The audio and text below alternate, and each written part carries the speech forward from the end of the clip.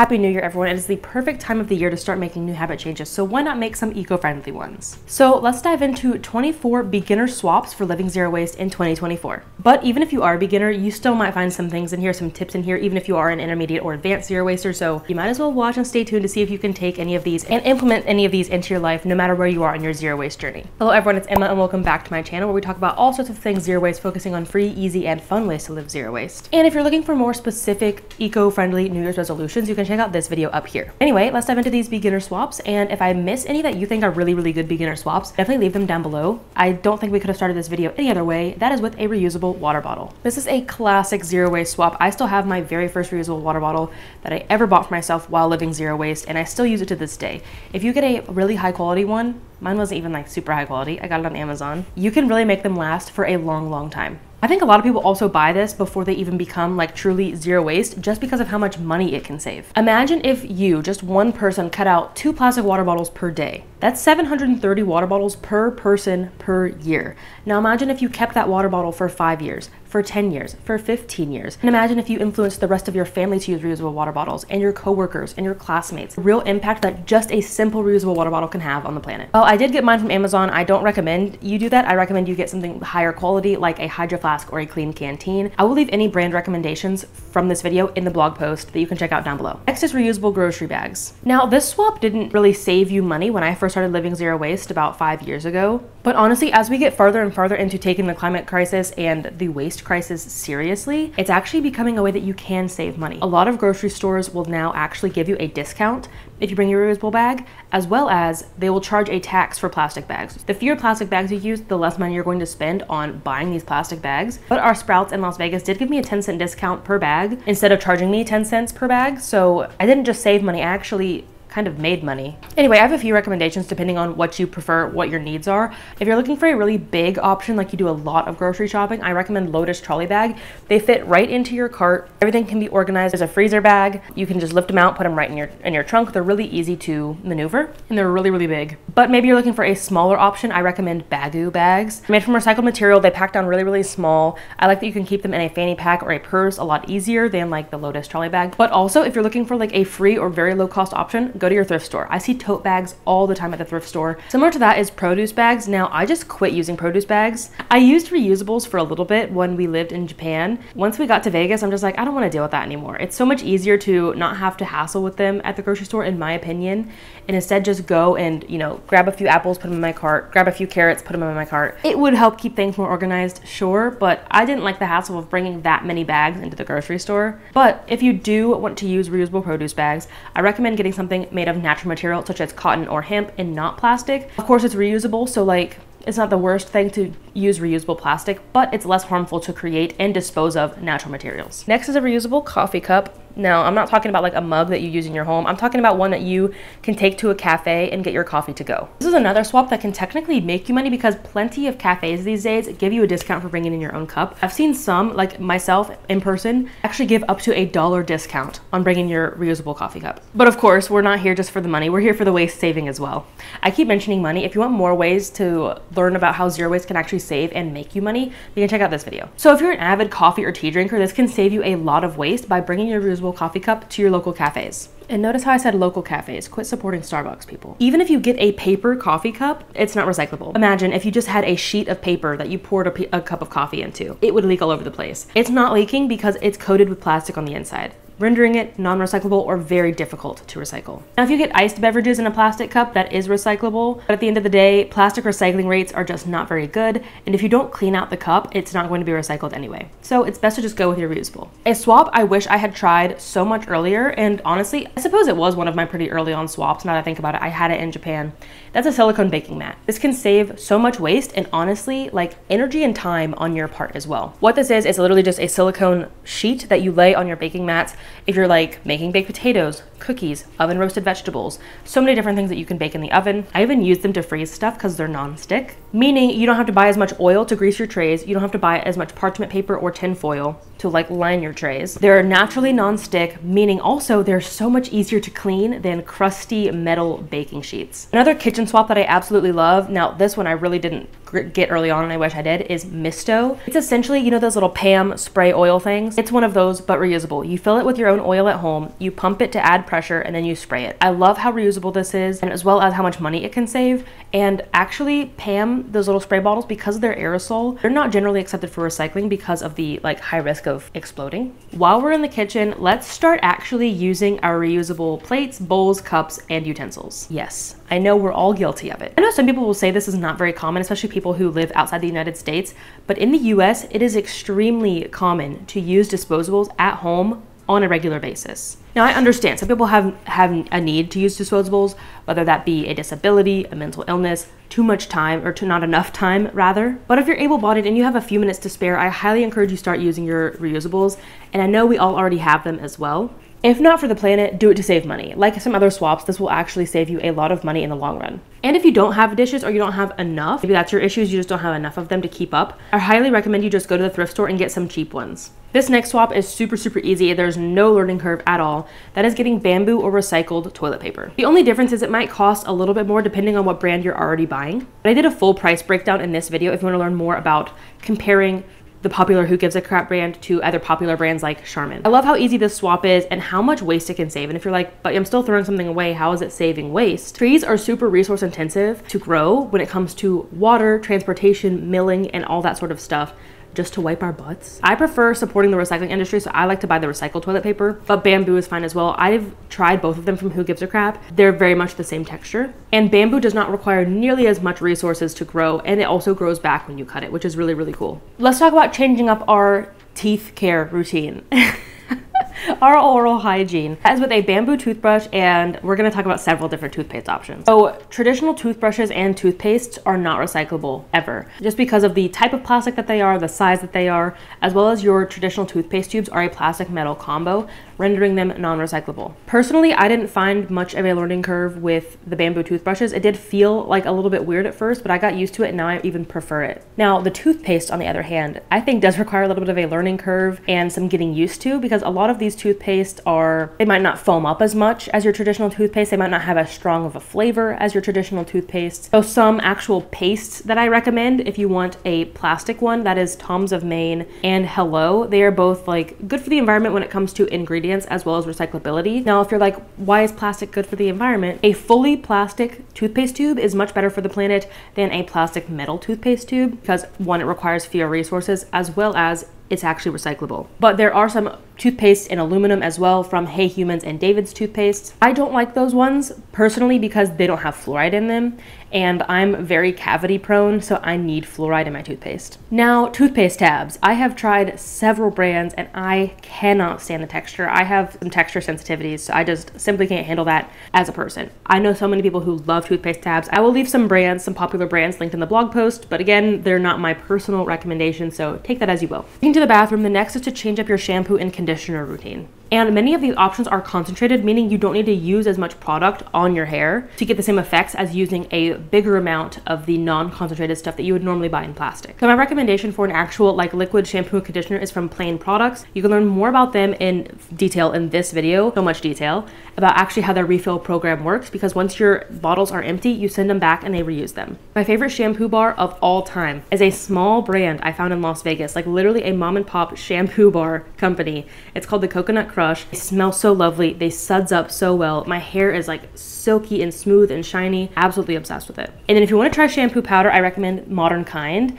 I've tried them and I thought the whole thing was very interesting. It's not my favorite zero-waste shampoo option, but I still really like it. Next is deodorant. Your traditional deodorant packages are typically not recyclable, but of course this isn't something that everybody can just cut out. Like, you can just simply stop using deodorant if you want to, but so here are a few options for you. I'm currently using Wild deodorant refills. It's a little cardboard piece that you add into their reusable deodorant case essentially, and it twists and functions. It's the same shape as a traditional deodorant stick, which is really cool. I like the shape of it and the functionality. But if you want something that's just totally disposable, my favorite is Native. Native is really expensive though, so it's not my favorite swap for that. But I do like that it is also comes in cardboard, is the same shape as like a traditional deodorant stick. And I like their smells. They're not too strong, but there's still a little something there. And I actually have more zero waste deodorant recommendations in this video. If I'm out of cards, it's down below. When it comes to cleaning, drying your hands and so forth, ditch the paper towels and use rags and towels instead. This is easily one of the lowest cost swaps on this list because I guarantee everyone out there already has some rags lying around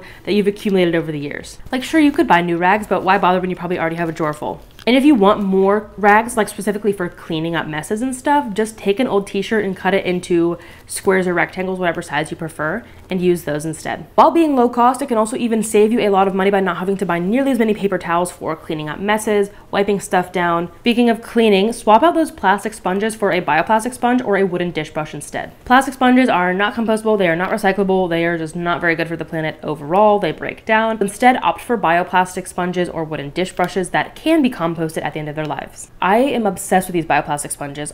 They actually decompose. I did a test in my backyard. They also work really, really well, and I just really prefer using a sponge sometimes over brush or a scrubber. I don't know, maybe that's just me. And for a wooden dish brush, there are a few options I have linked in the blog post from Earth Hero. They have tons of options, from big options to small options and everything in between. Next is to try eco-friendly laundry detergent. If you've been around the channel for a while, you know I have reviewed like 12 different laundry detergents, potentially a few more, and I'm working on a part 4. I'm reviewing 5 more this winter, which is wild. But there are so many different options out there, from liquid to powder to concentrated little tablets to concentrated sheets and everything in between, whatever you need for your needs. Kind of depends, like, do you want it to be fully recyclable? Do you want it to be mess free? Do you care about PVA, a powder or a liquid? Here are a few brands that I recommend. If you want a laundry sheet, I recommend Kind Laundry. They were my favorite laundry sheet when I used them, but I no longer use laundry sheets. It's very up for debate, and also depends on your personal needs. But I personally don't feel comfortable using laundry sheets because they contain PVA, which does not break down in our waterways unless there's specific microbes. And you can't be too sure about if those microbes are added or not. I don't use laundry sheets anymore. And you can learn more about laundry sheets. I have 2 videos on it that will be linked down below. If you're looking for a liquid, my favorite is from Dirty Labs. They come in fully recyclable aluminum bottles. Now, it is not recycled aluminum, and they don't take them back for refills. So it's not like the greatest, but I still think if you're looking for a liquid, it smells good, it works good, it's not in plastic. And then my favorite powder is from Meliora. It comes in fully recyclable or compostable packaging, and they also sell 5-gallon bucket bulk options, and they take their buckets back for reuse. Perhaps I should have made this next one number 1, because as you have caught perhaps in this video, I love talking about recycling. I think recycling is really important, and that is why I encourage you as a beginner to actually learn how to recycle properly. Now, I know recycling isn't going to save the planet. It is a very, very broken system that needs a lot of work, but there are 2 reasons why recycling is broken. 1, it's not incentivized by the government. It's not incentivized by companies to take their stuff back and reuse it. And 2, we as consumers are recycling so badly. The more that we follow the rules, the cleaner our recycling is, the more that it's sorted and we don't put trash in there. So before you buy anything on this list, I highly encourage you to do this first. Learn how to recycle properly for your area, and what you can do is just search, like I would search recycling Dayton, Ohio, to get my local rules and regulations. Really easy swap is to change out your hand soaps throughout your house. There are so many different options for this as well, from a liquid soap, a foaming soap, and even just soap bars. While a lot of our hand soap does come in plastic bottles that are recyclable, the pumps are not recyclable because they have metal components in them. So it's best to use something that we can just reuse and refill at home, such as Clean Colt's liquid hand soap that you can refill in your own pump or their pump. Meliora also has a foaming hand soap little tablet that you just add the water to at home. Then you can reuse a bottle you already have or use, or you can just get a simple hand soap bar. Next is swap to a plastic-free shaving routine. Now, a lot of people know what a safety razor is and about plastic-free shaving, like the actual razor itself, but not a lot of people know about shave soap,